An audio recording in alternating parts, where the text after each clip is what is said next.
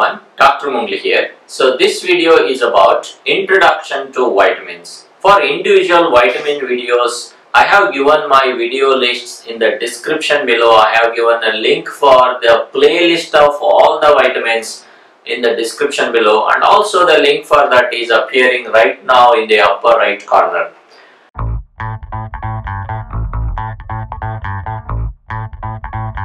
Now let's talk about in brief about vitamins, like what are these vitamin molecules. So the vitamins are organic molecules. These are small organic molecules which are generally not synthesized in our body, and they are so essential for us because without these vitamins we cannot survive.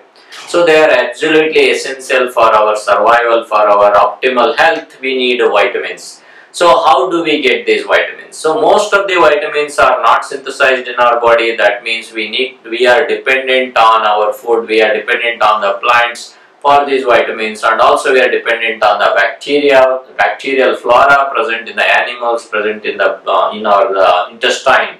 So how we can classify all these vitamins?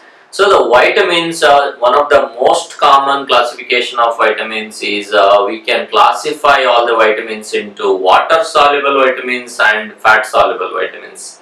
Now water soluble vitamin includes the B complex vitamin and vitamin C. Now what are the vitamins present in B complex vitamin?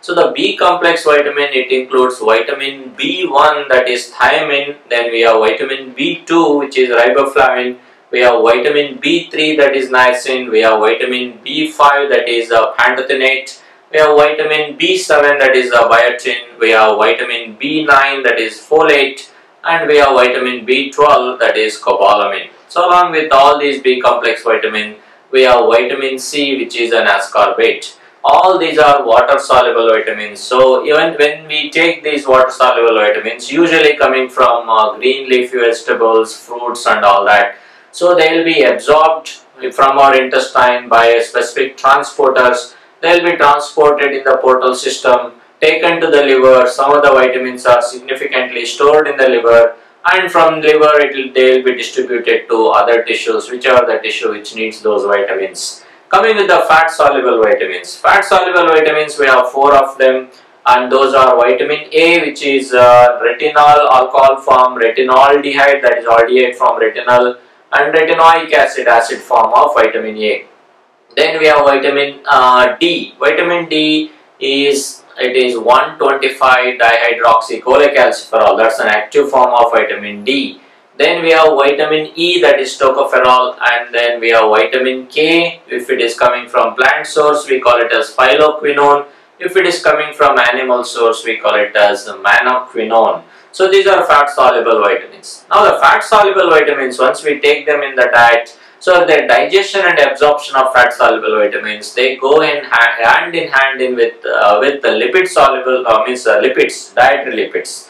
That means we need bile acids and bile salts, properly contracting intestine, and also we need digestive enzymes, especially lipid digestive enzymes coming from pancreas. With the help of all these, so the lipid soluble vitamins will be absorbed along with the dietary lipids, get into the enterocyte.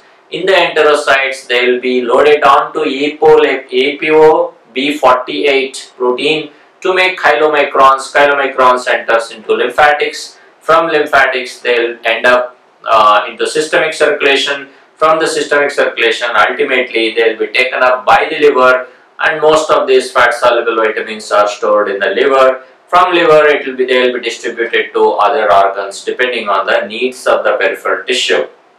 Now coming with what kind of, which all the vitamins that are synthesized to certain extent in our body. Among water soluble vitamins, so the niacin is synthesized to certain quantities in our body, like 60 mg of tryptophan, amino acid tryptophan, can be converted into 1 mg of niacin. So the biotin is synthesized in significant quantities from the bacterial flora that we have in our intestine. So these are 2 vitamins of water soluble vitamins that are synthesized in our body, that is niacin and biotin. So coming with the fat soluble vitamins. Fat soluble vitamins, so we have vitamin K that can be synthesized in our intestine by the bacterial flora again. And also vitamin D on exposure to sunlight, especially the UV light in the sunlight, can synthesize some amount of vitamin D coming from 7-dehydrocholesterol in the skin cell membrane of the skin. It can be converted into cholecalciferol, and eventually that can be converted into active form of vitamin D. So this is all about, in brief, introduction to vitamin.